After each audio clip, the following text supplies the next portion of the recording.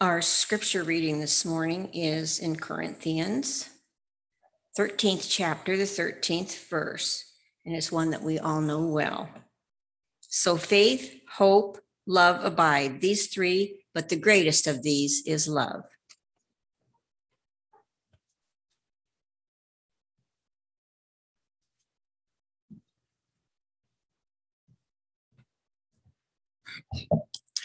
This morning, Dale, when you're telling the children's story, I was wondering if you're telling my story. So that's what my wife was telling me. She thought it sounded very familiar. So, yeah, well, I was riding and getting in our driveway and hitting a wood rail fence, crushing my throat, breaking my jaw. So that's why I talk this way. My sermon title. Can you guys hear me okay? What? Yeah, I did. Okay. I just want to make sure because my voice is so soft that if it's not working, you guys can't hear me. So you're probably going to wonder about my sermon title and think after reading that scripture that it's wrong. But I've got a reason for changing the order, which we'll have fun discussing. How are you guys dealing with things this year? Past year's been interesting, hasn't it? All the COVID stuff. Yeah. Have things gotten better? I see some of both, maybe. Yes, no. Bear with me with my introduction here. I've got a point. Have you noticed that there seems to be a lot of contradictions about COVID? Seems like, I don't know if I personally could trust what people believe. I don't care who it is. It seems like opposites. I mean, first it was slow to spread to don't get it at all. And we've had discussions over, should we wear a mask or no mask? Is it dangerous or is it not dangerous? Do we take the vaccine or not? That's a current one, isn't it?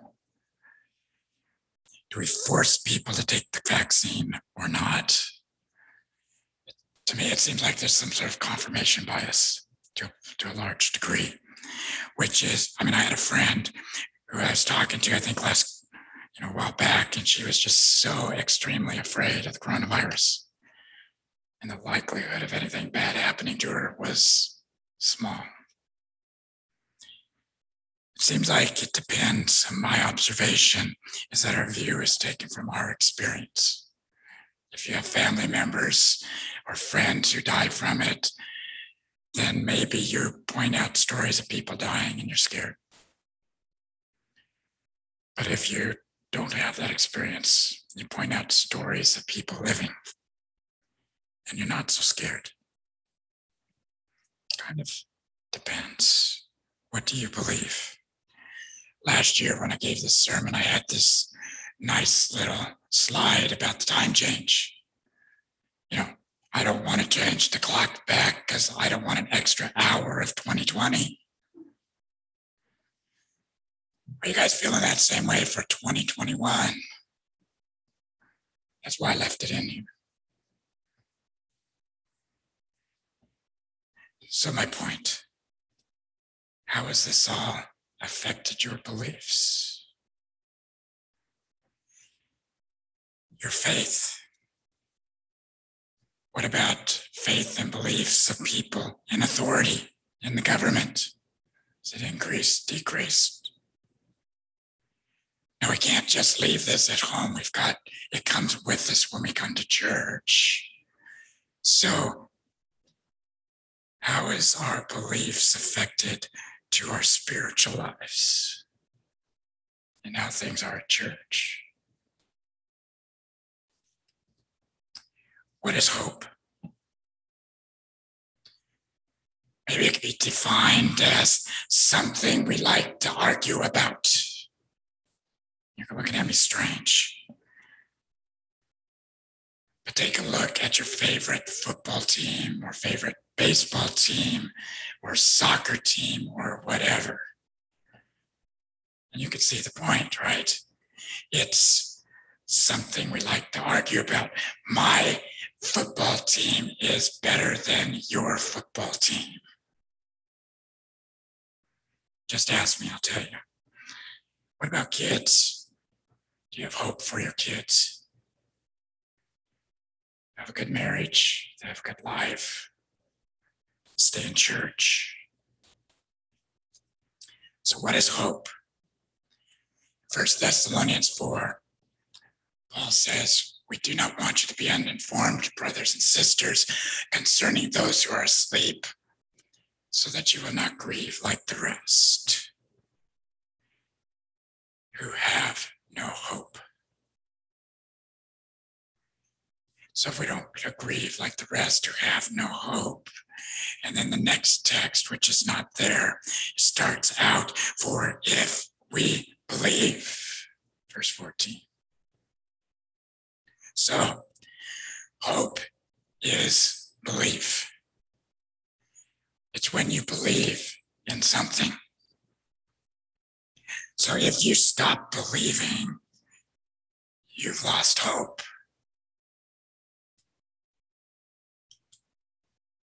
If you've lost hope, you've stopped believing. If you don't have hope, you don't believe. They kind of work together. So the question is, do you still believe? Jesus said, all things are possible to those who believe.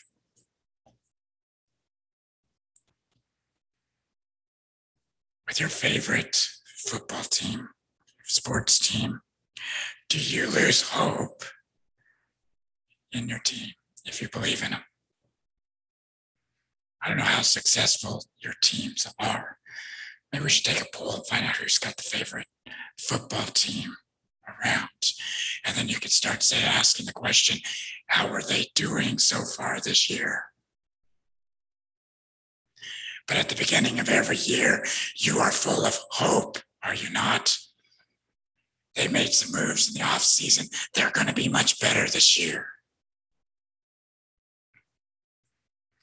And when it gets too late to where there's no hope, well, there's always next year. They'll do better. We live for the hope. If we can be this silly over sports, what can we do with things that matter? With your kids, do you have hope for your kids? They'll be better people. They'll come to Christ. They'll stay with Christ. If you're losing hope, you're losing because you're stopping your believing process. Well, I've been discouraged recently. Maybe you say, I've been harboring doubt. There's that saying. As long as we're harboring doubt, we start to lose hope because we stop believing. And it's easy to start losing hope, to start doubting. Situations happen. It's easy to blame others. Our pastor, our elder, our deacon, our church member, our boss, world events, sin, COVID. I would make the argument that we need to probably take a little more responsibility for our doubts and do more about it. Like pray, change how we think, making better choices. I would like to make a point here too, that if any of you are driving people away, if you're on that side of the equation, you need to repent. Stop doing that. We need to bring people to God, not drive them away. My travels as auditing or reviewing local church books, I met a husband, Treasurer's husband, and he wasn't sure he believed in God anymore because there's too much bad happening in the world. It's telling me I just seen so many bad things happening. Maybe God might have exist, but I don't know. I really didn't know how to answer, to be honest. But it all begins with hope. Stop looking for reasons to doubt. It's a choice. Look for reasons to believe. There's evidence there. You just have to choose what you focus on.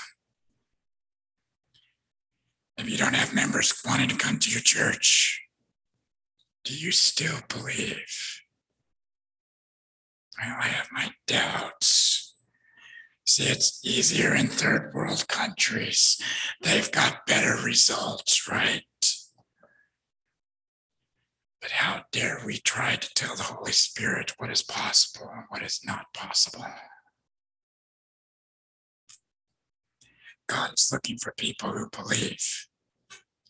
So what can we do to look for reasons to believe that God can still work here through us?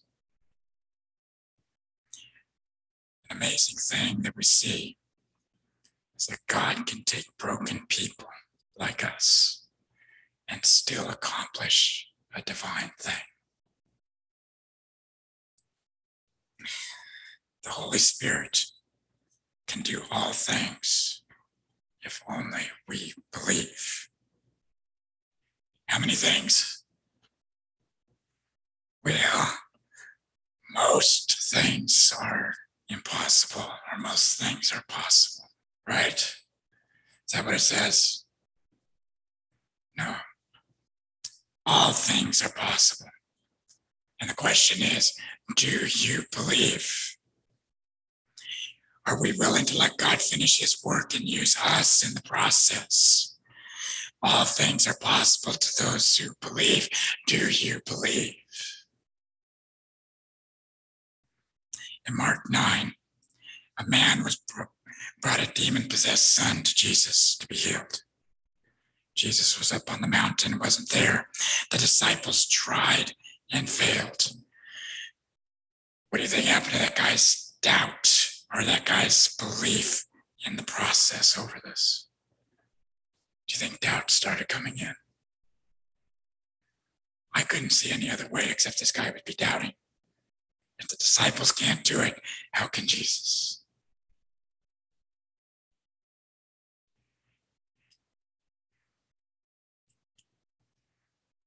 When he met Jesus, Jesus said, well, actually, the man came to Jesus and he said, but if you can do anything, have compassion on us and help us. And Jesus said to him, if you can. What do you mean, if? Everything is possible for the one who believes. And what was the response of the father? Immediately the father of the boy cried out, I do believe, help me in my unbelief. I believe, help me in my unbelief. Give me my full belief. I think sometimes we need to pray that prayer more often for ourselves. I do. So why couldn't the disciples do this? Why could they not bring healing? Verse 28 says, after he'd gone into the house, his disciples asked him privately, why couldn't we drive it out? And he told them, this kind can come out by nothing but prayer. So if you're having a hard time believing, if you're having a hard time with doubts, with hope, maybe we need to do a little bit more praying. We spend too much time arguing, not enough time praying. And we need to pray the same prayer. Lord, I believe. Help me in my unbelief. So what is faith? This is not necessarily a trick question for you. So what is faith? Hebrews 11:1. Now, faith is the reality of what is what? Hoped for, the proof of what is not seen. So faith is the reality or the substance of hope. What is hope? Hope is when you believe in something. You can't have faith unless you believe in something. Do you believe? I looked up in the dictionary and it says faith is a noun. I kind of like to change that and say that we need to see faith as a verb, an action. Faith is the response to the conviction that you believe in something. If you don't believe in something, no wonder you've lost your faith. If you've lost hope, no wonder there's nothing to put your faith upon. Faith is when you do what you believe. Faith is when you do what you believe. Hope leads to faith. Faith is what you do when you faith is when you do what you hope for. It's kind of like a muscle. What happens if you don't exercise? How do you feel if you overwork? Is it pleasant? Yeah, probably not. But muscles grow when they face resistance. Muscles need resistance. So if you're jogging or weightlifting, is that enjoyable? Maybe to some, it's not to me. And when you do it, do you smile when you do this exercise? I don't know, see these weightlifters, do they actually smile when they're trying to lift these weights? I see them making faces, right? No, it's not fun. But what happens if you do it? What happens? You get bigger, leaner, stronger. So what about faith? You know, faith grows when you experience resistance. So what is the resistance in faith to give us strong muscles here? It's trials. How many of you had trials? Anybody? Oh, is it enjoyable? I don't know if you're like James here, where James basically says, consider it a painful experience whenever you experience various trials. Is that what it says? That's the way we think of it, right? And yet James 1 says, consider it great joy, my brothers and sisters, whenever you experience various trials, because you know that the testing of your faith produces endurance. Verse 4 says, and let endurance have its full effect so you may be mature and complete. Do you smile during trials? I sure don't. It's kind of like exercising. But the power of resistance is that it brings faith and sight. There's those of us who become weak in faith, who've lost hope and belief, and that's why they don't use their faith. And on the day they need strength, they don't have the strength. We become weaklings in the faith because we're not exercising our faith. Resistance needs to be viewed with new eyes. And because we suffer, someone else might actually be strengthened. If you don't use your muscles, what happens? Don't they atrophy? They get weak, they get smaller. They're Christians whose faith had become atrophied. Well, if he was only a God of love, he would never permit If only you believed in something and had some hope, your faith would grow. Focus on the things to believe in, not on the things that don't. There's a story about this lady who's in Los Angeles, where she lived. Her son was in a car, and the car drove up. Somebody in that car shot and killed her son. Died. Funeral, number one.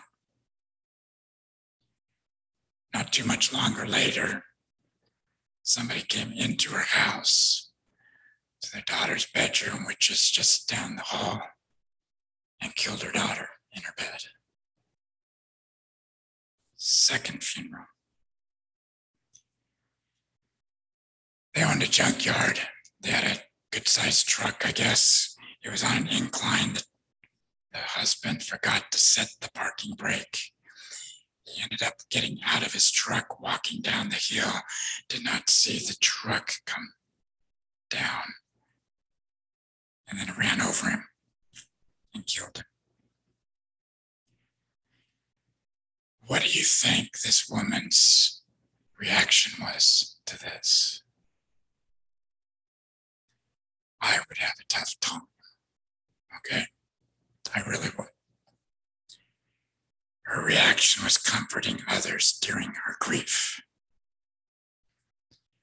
Where does this kind of faith come from that you can comfort others when you are grieving over your kids and your husband?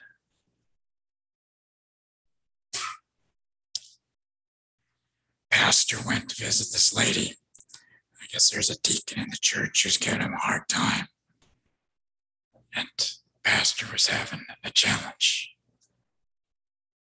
She comforted the pastor. She said, come here.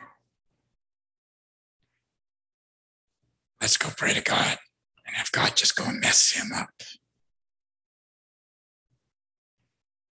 And when she prayed, she said, Lord, stop this guy and bring him to repentance.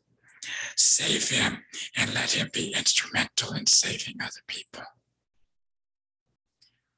How do you still have the ability to pray like that when somebody else is hurting you? But during these trials that she'd had, it strengthened her faith. Unmerited suffering is redemptive. But I will say it's not easy to do. Doing the right thing when suffering, we need to do it the most when we feel like it the least. Don't complain about your problems. Become a better person because of it. So the question is, do you have faith? Yes or no? We're all different and better because of our differences. We need a final movement of people who have hope because they believe in something and believe in each other. We are needing a final movement of people of faith who allow their faith to grow bigger and stronger because they look at trials with new eyes. Unmerited suffering is redemptive. Faith in action is basically show me, not just tell me. What is love? Love is when you give of yourself to someone else. How many of you have ever dated somebody and broke up with them, or they broke up with you or something like that? For anybody who's been married, you probably had that experience before you got married, right? How did you break up? I guess when I was growing up, we didn't have cell phones too much. And so would you call the person up to break up with them? Probably not the best etiquette. Do you text them today and say, I'm sorry, we need to break up? Is that the best way? If you cared for them at all, you do it face to face. The Bible also says a greater love is when you lay down your life for other people. It's not easy. Sometimes I think it's easier to die for somebody than it is to live for somebody, to be honest. All right, now I'm going to ask you a trick question. All right, I know the answer you're going to give me. What is the love chapter of the Bible? Nobody wants to answer this one. Okay, 1 Corinthians 13 is not the correct answer, okay? That's the answer we say, but I'm going to try to change things up on you, all right? So if 1 Corinthians is not the love chapter, what is the love chapter? I'm going to make you think here. Come on. Be involved. What? Okay. Nice try.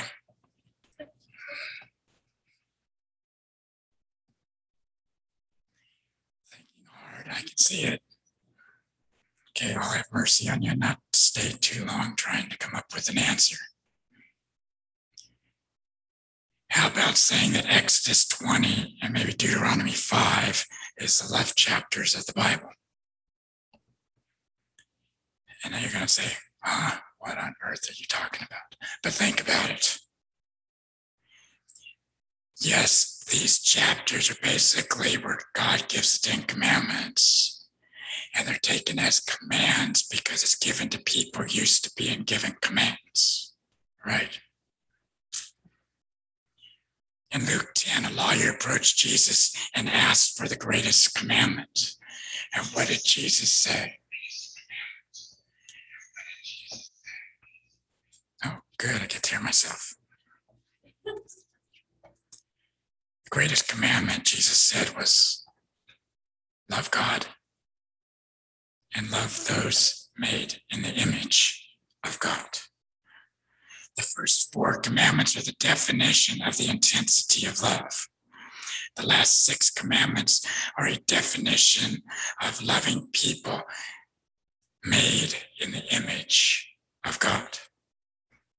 So what is 1 Corinthians 13 if Exodus 20 and Deuteronomy 5 are the love chapters? Now, I'm going to try to change your perspective a little bit, but I've been introduced to the idea that 1 Corinthians 13 is actually the hypocrisy chapter.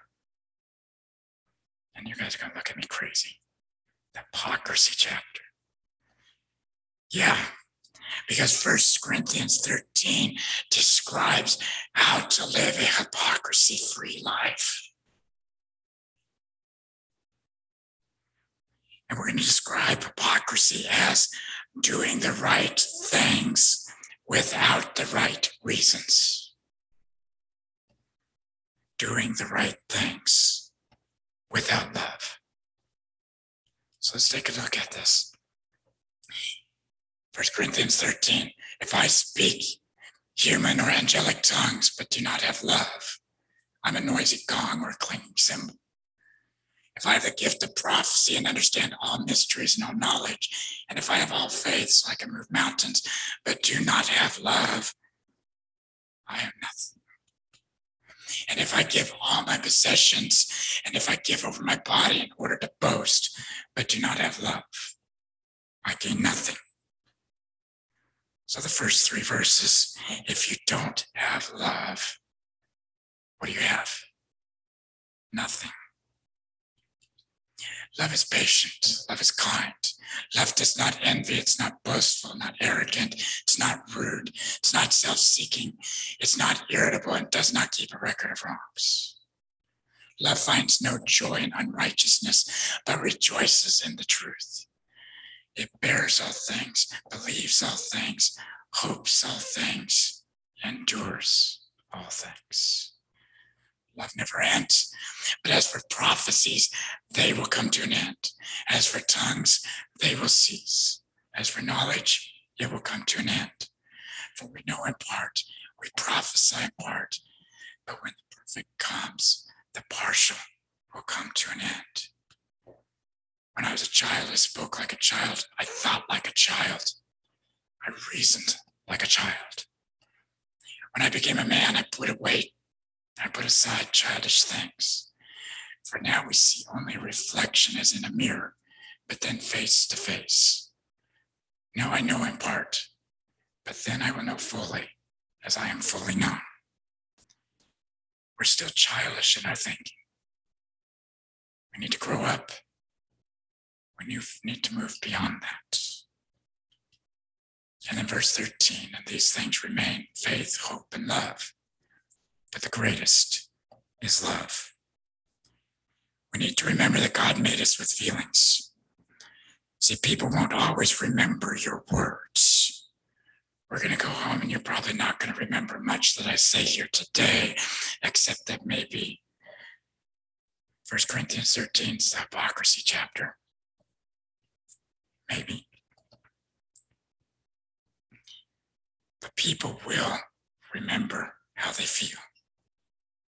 People will come to church because they feel welcome. People will stay because they feel like a member of the family. For those of you who are married, why are you married? If you've been married long enough, maybe you're saying, well, I don't know anymore. But you married your spouse because of how that person made you feel. You have two broken people who have come together. An amazing thing. You've chosen to live together, to stay together. After you've been married a little while, maybe you might say something like, I still love you, but I wish you were dead.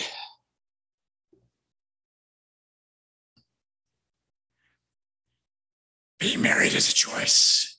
You'll go through times that are hard. It's not always fun and games and easy. Loving others is also a choice. It's not just a feeling. So if I ask the question, why hasn't Christ come yet? What is he waiting for? What would our answer be? We've wasted so many years fighting amongst ourselves. The work hasn't gotten finished. We fight over the conference. We fight over the pastor, the budget, diet, dress, music, women's ordination, unity in the church.